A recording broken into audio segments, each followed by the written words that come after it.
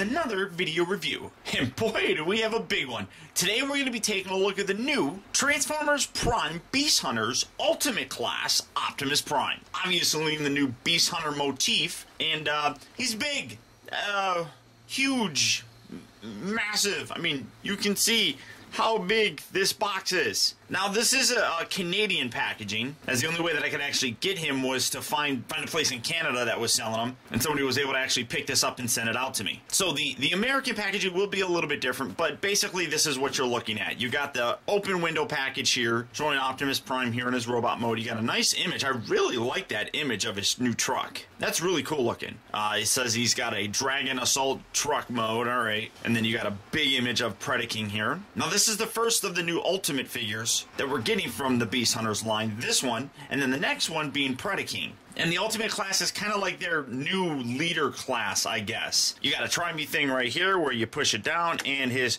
chest and his eyes light up. Come around here on the side, you got a really cool image of Optimus Prime. I really like that. You got his technical data and all that. Come around here to the very back. And then he's got some weird spinning cannon thing. I don't know what it is, but he does come with a dragon hunting sword. He's got his light up windshield, rapid fire missiles, all that kind of stuff. You got the missiles here on the side actually, which is really kind of very cool. And then you got a little bit of a read up here, and I don't know if you can actually see that, but it says, outfitted with the supreme power of the fire breath cyclo cannons, Optimus Prime becomes a whirlwind of righteous devastation from which even Predaking can hide. Oh, sorry, from which not even Predakings can hide. So maybe I should learn how to read before I actually read stuff to you guys. But there's the packaging. He actually looks very simplistic. It doesn't look like there's a lot going on with him. So I'm kind of curious to see what we're going to have. But let's get him open and see how cool he actually is. Alright guys, so here we have the Ultimate Class Optimus Prime opened up and out of its packaging. And obviously he's in his truck mode. Now, we'll get to this here in a little bit, but we got the instructions, and despite the fact that it has different languages on here, we do have the tales of the Beast Hunters, which we're going to take a look at right now. And it says, with Ultra Magnus, the latest casualty of the Predacon assault, Optimus Prime decides that enough is enough. Whether the new weaponry discovered by Bumblebee is ready or not, the Predacons must be stopped. Donning the heavy fire breath cyclo cannons, Optimus Prime steps outside into the hot desert air, determined to find Predaking and bring him down one way or another. He doesn't have far to look. The Predacon leader has come looking for him, armed to the teeth and ready to destroy every last Autobot. That's when Optimus Prime receives a transmission from Autobot Ratchet. Sir, says the scientist, I figured out how to activate our new weaponry. Sending the information to you now. Within moments, the Autobot leader feels power flowing through him, and he knows, even before it begins, that the fight against Predaking can only end in victory. And you see it continues with Chapter 18, The Beastfire Predaking, which is sold separately. Now, as for the figure, sometimes I really have to figure out what I'm going to say.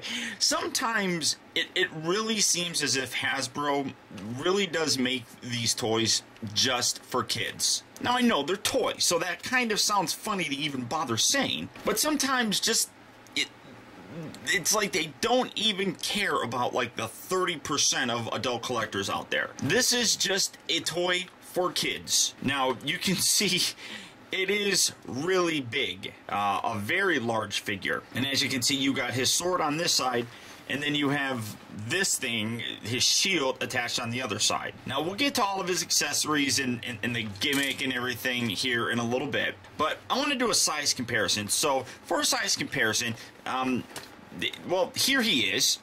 Here's the Voyager version. Yeah, this is insane. I mean, absolutely insane in terms of the size difference. Now, this is a much better scaled figure. This is what I'm keeping in my display. This goes much better with all the other figures itself. This guy, I don't even know where to put him, other than probably in storage or something, because I don't even know. It's a toy. I mean, that's all I can really think of. It really is a child's toy. Now, starting first, I mean, he's got this handle here, which is used to access the gimmick. You rotate it around, and you bring it around, then you push down this button, and angle up so you can see it. So you bring it around, it rotates, and it shoots the missile. You do that again, and then sometimes it doesn't even line up well. It shoots the missile. Again, shoots the missile. Again, shoots the missile. Again, shoots the missile. So you shot all the missiles, and they're all basically different. You got this little claw thing, you got a little fire blast, another fire blast, well, another round thing, and then a 3-prong thing. So that's that. He doesn't have the wings, so that's already weird. But so the sheer size really is very kiddish to me, and with this handle on here, it reminds me basically of a lunchbox. And that's what I basically have dubbed this, Lunchbox Prime, because it's like a lunchbox. You got a big lunchbox handle, it's a big lunchbox shape, it's blah. Now, this covers up that. All these giant holes, I mean, you got all these gaps through everything. This is just so ugly. It's just ridiculously ugly.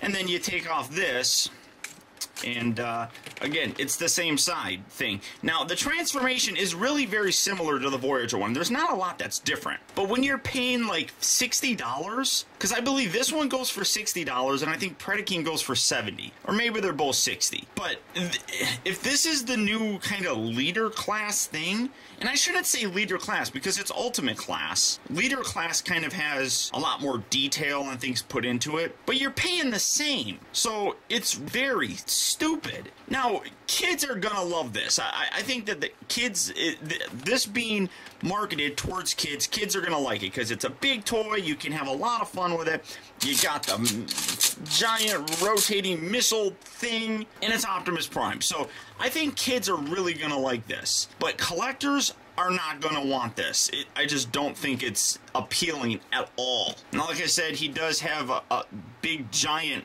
sword hacksaw thingamajigger, and then a shield that kind of looks like the head of Predaking anyhow. So, alright, we're gonna set this off to the side. Now, like I said, transformation is very similar to the Voyager one. Now, first what you want to do, come around here and loosen this gigantic mess up, or pull it off, and that just tabs in there. And I do have some problems. Which way does that go? Like this. I do have some problems that I do want to focus on here, because there is a big quality control issue. I think you're going to separate that. You're going to rotate this down and around. Do that on this side as well. You can rotate that down and around, and these just now tuck up underneath there, and that's really it.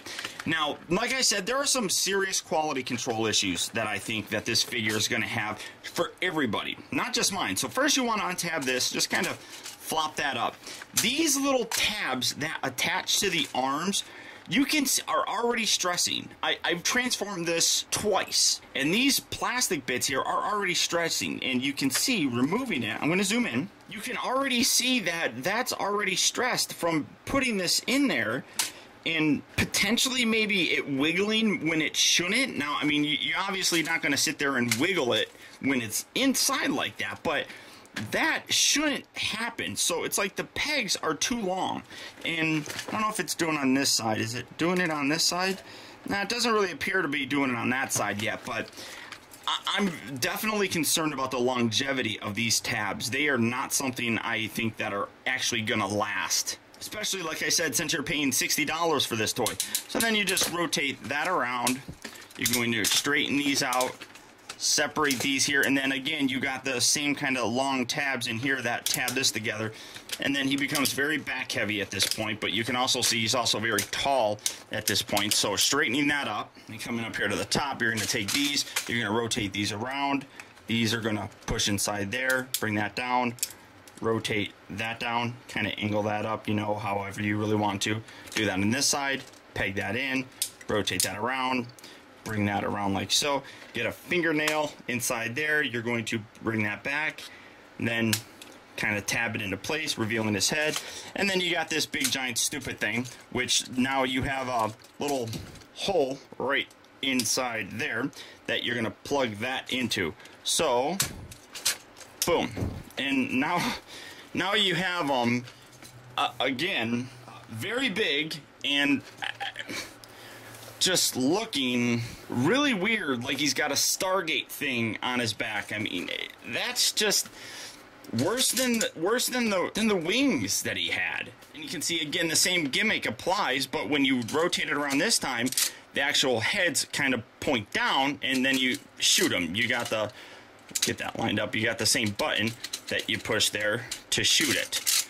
Boom. Or if you want to, and every time you rotate it around, you can kind of see his chest and his eyes light up. Or if you don't want to do that, you can push this, and that will automatically do it. Now, you can't do that when he's in his vehicle mode because this is blocked. You got like junk down here that prevents you from actually lowering it. So that replaces the spinning thing here. I mean, like I said, I really think kids are going to like this. That they're the only ones I really think that are going to like it. But you can see, like, I mean, he's so big that he does become very back heavy, and these things don't really help support his weight all that much back here. So you gotta kind of have to chicken leg him like so, but you can see it really pulls back on his weight. So you really have to kind of angle it. I mean, you can get him to stand, and it's not too bad, but it's also not entirely straight up and down. But there you have him in his robot mode. Now, his robot mode is definitely an improvement over the really ugly vehicle mode that he has. But you can still see that the big problem is the size between this guy and Voyager Optimus. I mean, this is just fee, fi, fo, fum big. And really, other than kids, and I've said that several times already, other than kids wanting this because it's a big Optimus Prime, I really don't see much of an appeal for this particular figure, especially at the $60 price point. Save your money and buy this guy. Now, I don't even want to say that one of the gimmicks is his size. I guess technically you could say that, but the biggest thing is this thing's function here in the back. And again, you can push this, and all you gotta do, you gotta take this little gun missile thing, plug it in there just like so, and you can't see anything. So I'll angle up. So you rotate it around, you get this locked into position, then you push this button, and it actually goes up and shoots. It shoots pretty far. I have no idea where that thing went. But there's just nothing, in my opinion, really appealing about this, unless you want to pretend that while if you're a kid and you're playing with your figures, if Optimus Prime drank some kind of growth serum that made him twice the size of Megatron. I also really dislike the fact that the Autobot logo is green. I mean, I get that it matches with this, but that's just really ugly. Now, for his articulation, the head will go about that far. I don't think you can do it all the way because you got the light up gimmick inside there, so that's kind of stuck there. The shoulders move forward and back heavy. If you get this out of the way, it moves in and out. He rotates at the bicep, that comes out. He bends here at the elbow, a very stiff joint. The wrists look like they could rotate, and they actually do wiggle a little, but you can't rotate them all the way around, so that kind of sucks. The waist rotates, but then you get a very ugly kind of split torso look thing, which it's ugly. It only rotates for the transformation. The hips move forward and back, they move in and out, they rotate at the upper part of the knee, they bend at the knee. Nothing at the foot, which really would kind of help stabilize them a little bit more, but I mean, you're not getting a lot of poses with this guy because the back is a fairly heavy piece. Now, like I said, he does come with his sword, which is actually really very cool. It's got a really nice, it's really hard to see, but you can kind of see that there's a little bit of a dragon tip here, which is really very cool. And then you got all this other stuff throughout it, and you just peg that down into his hand, so you have that, and then you can pull out his giant Predacon shield and put that in there, and now you have your really goofy Optimus Prime ready to go. And as I said, robot mode is probably the most appealing looking of the two modes. The vehicle mode is just really terrible. And the transformation, while it's the same as the Voyager, for a $60 figure, it shouldn't be the same. It should be much more involved, and it really isn't. The only thing that's really different is how the wheels go into his legs instead of coming up and filling into his back, but I don't know. Me as a collector, that's probably why I'm not enjoying this. If you got a kid to review this, maybe I should hire a kid to review this. He might really like it, and I do think that kids will like it. I mean, I could be wrong, but it's definitely not a collector sort of thing. So now to transform them back, we're going to just straighten this. You're going to rotate these around like so. You come around to the back, you untab that, take his head and push this down, and that's another thing that I don't particularly like. I don't like how this cover piece is, that is really stiff to get in there. Get his head down there. There we go. I don't like how that's a different color than the red on here, at least the Voyager one. When you flipped it in, the back cover piece was red, so another advantage for getting the Voyager figure. And then you just take this, rotate these around like so. Do that as well on that side. Then just kind of straighten these out. Bring this down, and you got two little holes. You got one here, here, here, and here. We actually got four. And you got four tabs here, here, here, and here. Just line those up, and those lock his arms into the giant dragon shooting thing. Here, rotate that bit around. Bring the legs together, and again, you tab these together right here. Bring this all the way down, and again, you want to be very careful with this. It's really making me nervous, but honestly, I don't care so much about this figure, so peg that in like so, and get that lined up. Peg that in like so, and then just take these wheels, rotate these out, swivel this bit out, rotate this bit around, bring that up, do that on this side as well, rotate that out, rotate it around, bring it up, and then you actually have little tabs here. You got a little hole here, and then there's a tab on the inside right here that you bring that up, and you line that up and push that in. Do that on both sides, and then you bring these two front halves, lock that together, and here you have him back in his truck mode. Now, you do technically have one more step. You want to take this, and this is going to come up here and peg in there. I guess it doesn't matter which side you put it in. I'm just doing it on that side because it kind of looks like it flows that way. And then you come around to this side, and I really do wish that he came with two of those swords, because this is just really stupid here on the side. I mean, you can't even put it up like that, because now these bits can't go around. You have to keep it down like so. So you got this big giant thing here, and I mean, that looks a little bit better on the side. That I don't mind nearly as much. I mean, you still have the giant gaping holes everywhere, but that just looks really ridiculous. And like I said, this is where you can see that you can't lower this, because these bits right up here kind of come up and lock that into place. But here you have them. Now, like I said, and I've reiterated this throughout the entire video, and it's becoming redundant probably to you guys. Kids, I think, are going to like this. It's got this big, giant size thing going for it, which really kind of works for playing around and things like that. You got a nice gimmick incorporated. You got the handle so you can carry this guy around, I guess. He doesn't come with a thermos, so I guess it's not really a lunch pail. But this is just really ugly, if you ask me. Really very ugly. I hate this thing here. This side looks a little bit better, but it's still not a very good vehicle mode.